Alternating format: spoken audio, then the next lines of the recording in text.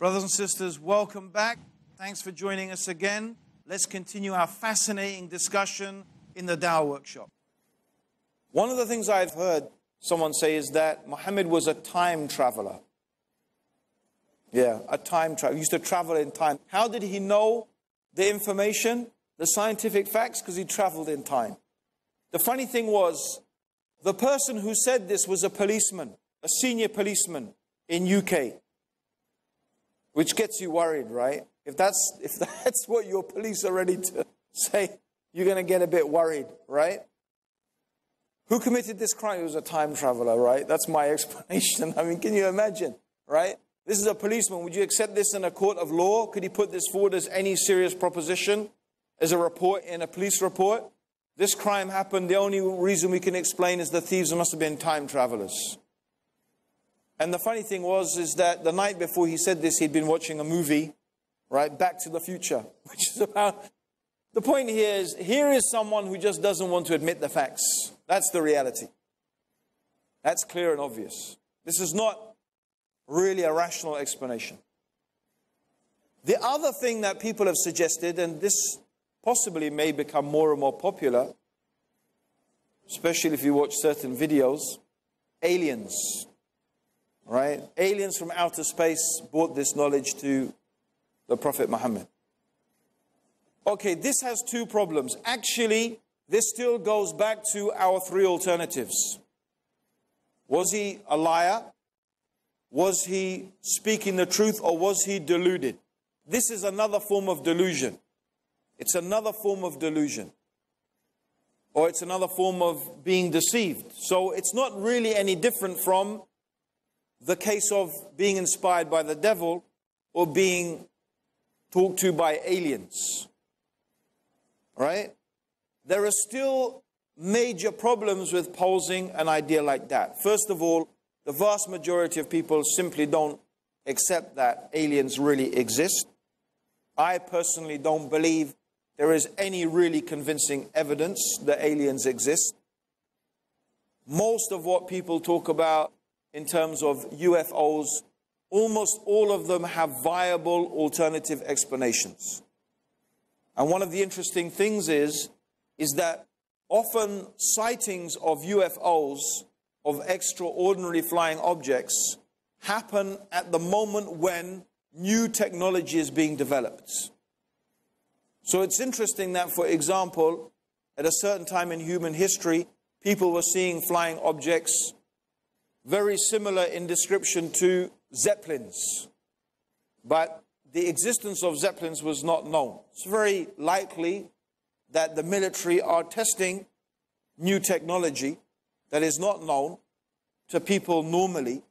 However, that technology appears in the eyes of people who are not used to it as being super advanced. However, I'm not discounting the possibility that aliens do exist. I don't believe that the Quran says one way or another.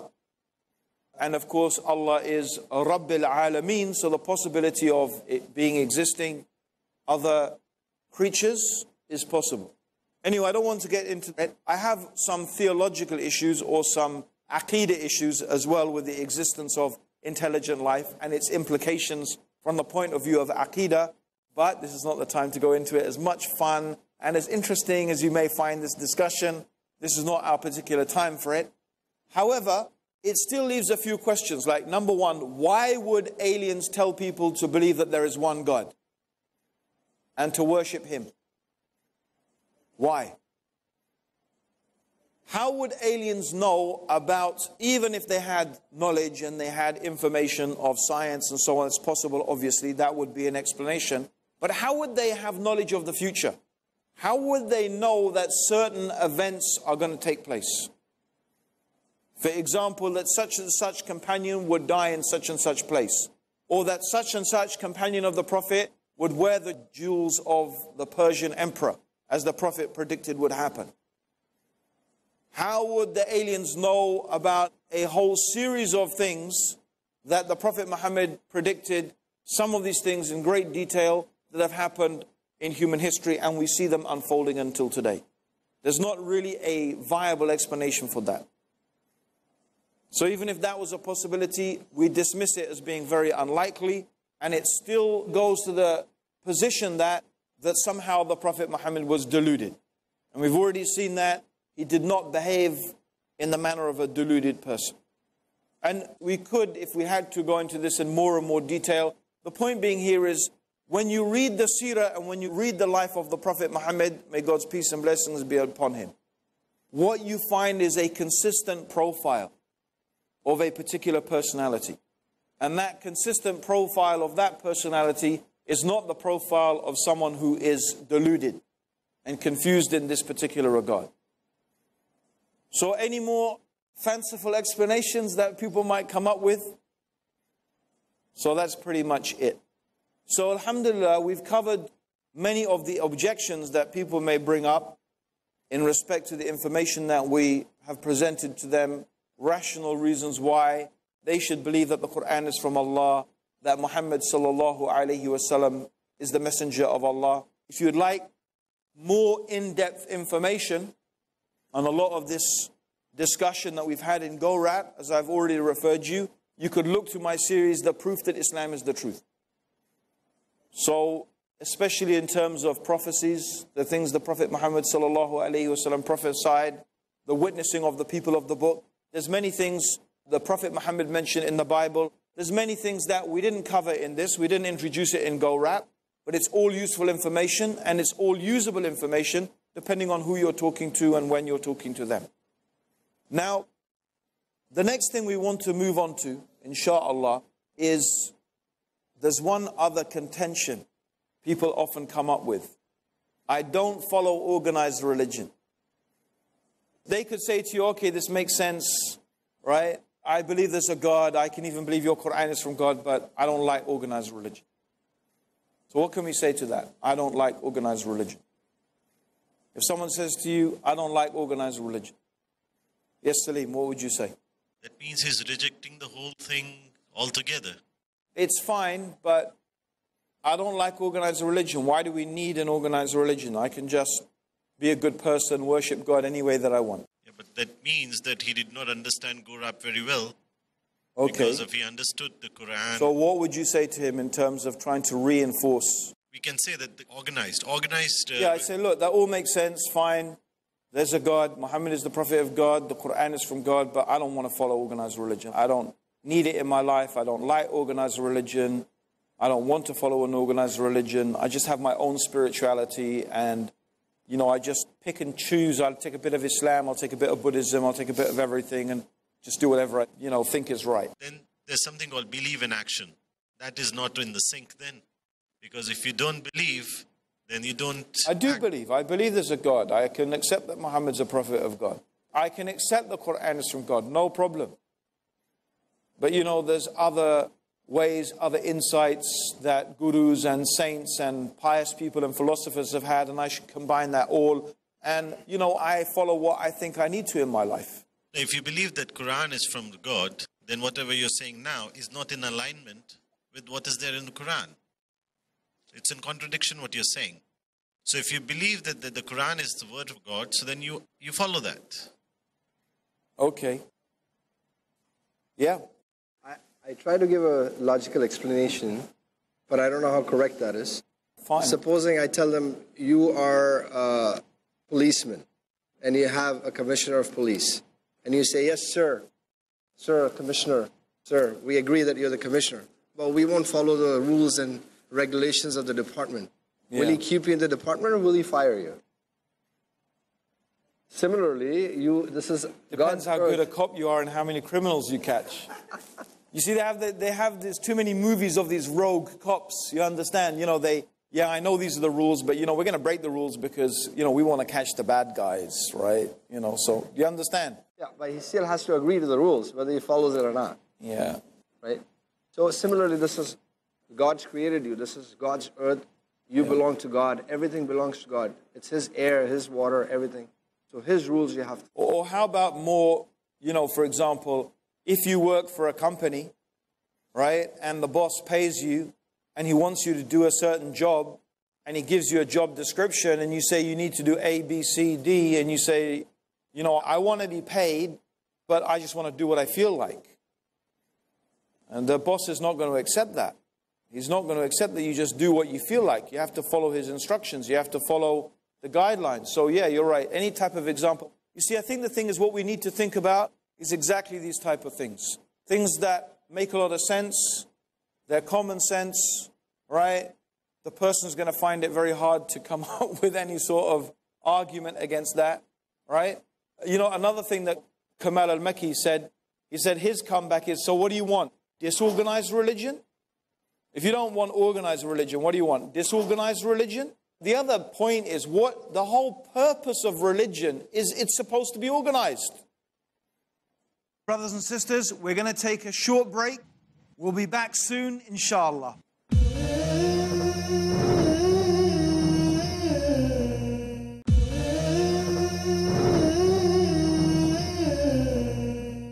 Brothers and sisters, welcome back to this really interesting discussion here in Dawah Workshop. You see, I think the thing is what we need to think about is exactly these type of things. Things that make a lot of sense, they're common sense, right? The person's going to find it very hard to come up with any sort of argument against that, right? You know, another thing that Kamal al-Makki said, he said his comeback is, so what do you want? Disorganized religion? If you don't want organized religion, what do you want? Disorganized religion? The other point is what the whole purpose of religion is, it's supposed to be organized. There is no such thing as disorganized religion in the sense that the whole purpose of religion is to organize your spiritual life. It's to have spiritual discipline. There's a reason behind that discipline. So ultimately, again, I mean, it goes back to what Salim is saying, is that, wait a minute, the creator of the heavens and the earth is saying, you need to do this and you need to do that and you need to do this. And you're saying, I don't think I do. I can do what I want. So really what you're saying is you know better than God. That's what you're really saying. God is telling you what you need to do, but you think you know better than God. Then, like you said, Salim, you don't really believe in God. You don't really believe God's the all-knowing. Maybe you think you're the all-knowing. You can't be a Muslim and think you know better than God. So the whole raison d'etre of this whole discussion we've had is that God knows and you don't know. And He is wise and you are not. So logic commands and dictates that you should submit your reason to God's wisdom. Because His wisdom is much greater than whatever your reason can come up with. Right? Okay, yes. Ashar, what have you got for us? I would ask him that, are you an organized person? Yeah. So, when you believe that Islam is an organized religion, that means you are contradicting yourself. Yeah. I mean, you can say that, but the point being here is that there is a difference between, you see, he would say, I'm organized, but I choose to be organized. And if one day I want to be disorganized and I just want to do nothing, and I can do that as well. Right? Do you understand? So when you ask him a question like that, you're connecting to an internal aspect so that he's decided about his own behavior. But if you use the example like Arshi said, if you're working in the police, or I said if you're working for a company and the boss pays you, right, then the connection is between your behavior and an external chain of command, right?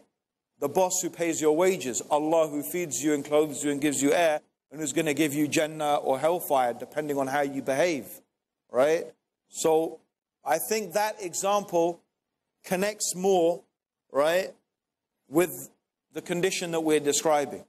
Whereas you're saying, are you organized yourself? I mean, to tell you the truth, me, for example, I'm really disorganized. I'm more organized in my religious life than my normal life. My normal life is probably, alhamdulillah, only organized because, alhamdulillah, Allah has given me, you know, organization in respect to my deen. Otherwise, I'm personally really disorganized. That's my opinion. It may work for you. You can try and see. But in my opinion, I don't think that that's as powerful. Right. So, alhamdulillah. Now, brothers, what we want to talk about, we've talked about, alhamdulillah, up until the Shahada, the person has taken the Shahada. They said, Ashhadu an la ilaha illallah, Ashhadu anna Muhammadur Rasulullah. Now what? Is that the end of it? What do you think? Okay, brothers. Now that someone has taken the Shahada, is that the end of the story? Are we finished now? Huh? Okay, it's a new beginning. So, let me give you an example. Has anyone got kids? Hands up if you're married, please. Have you got kids? Have you got kids, brother? Yeah? Okay, let me ask you a question. Your first child, what's the name of your first child? Abdullah. When Abdullah was born, what did you do when he was born? Did you just, and the nurse cut his cord and then washed him, and then what, did you just leave him for 5 days? No. Or you just put him in a basket and throw him in the river? Say, bye Abdullah. Bye. Nice knowing you for 5 minutes. Half an hour. Is that what you do with a new baby? No. That's what people do with new Muslims. Right? I mean, this is someone who has now just come to Islam. They are like a new baby. They've accepted this truth, but now they have come into a whole entirely different new world. Right? Literally, you have to imagine.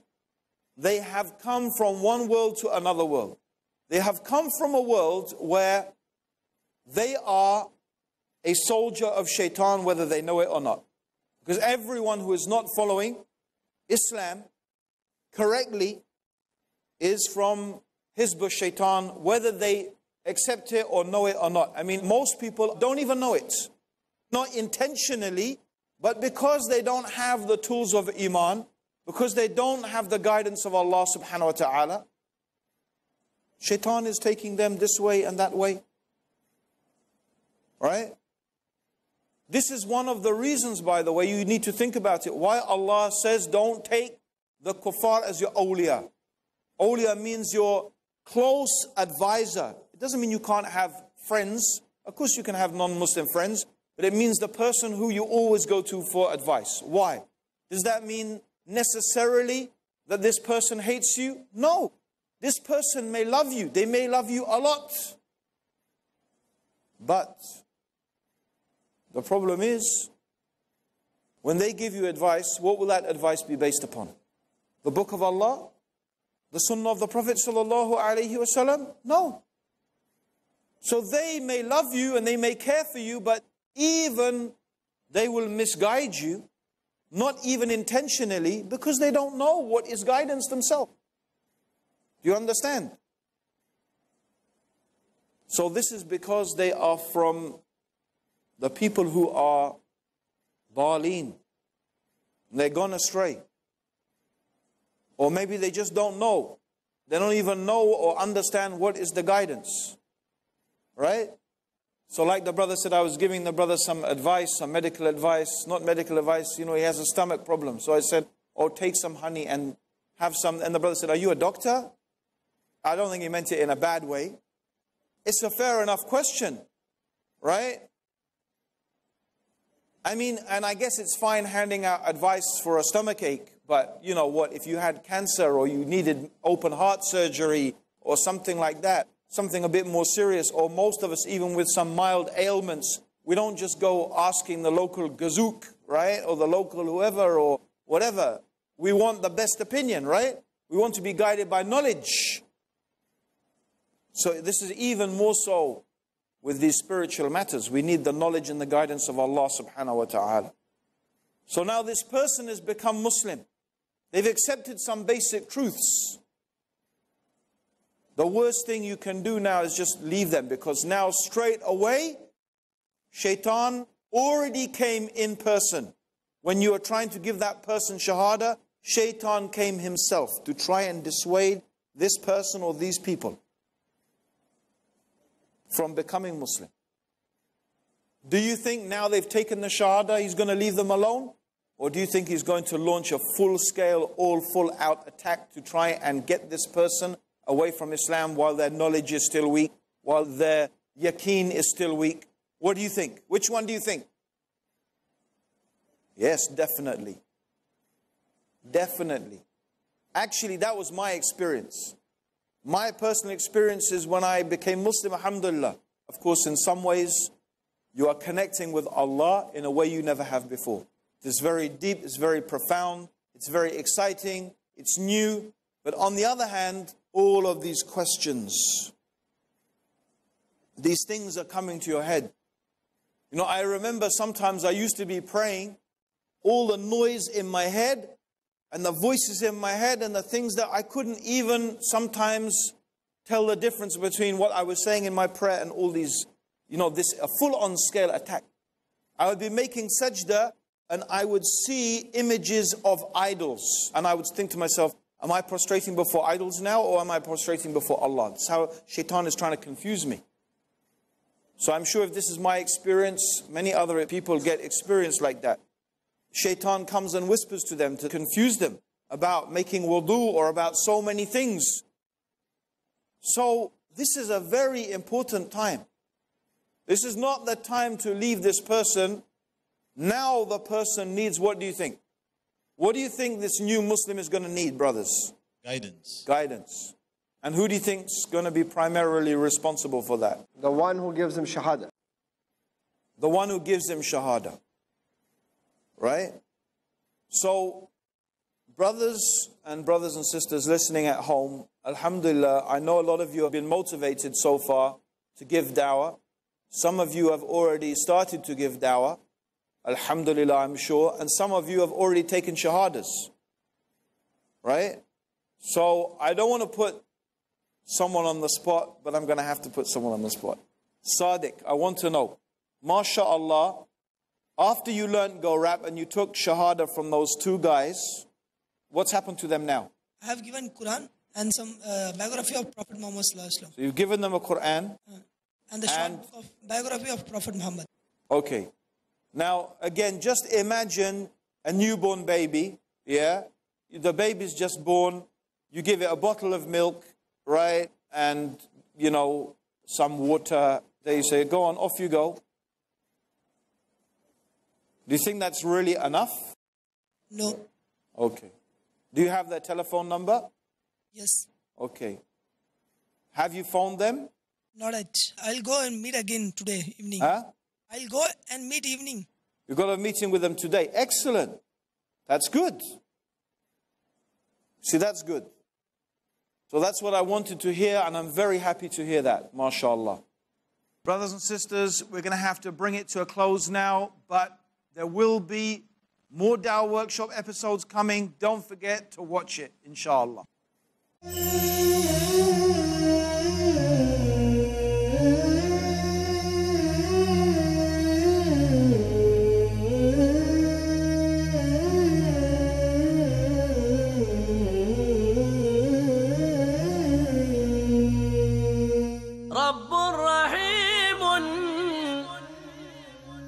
مشفق متعطف لا ينتهي بالحصر ما أعطاه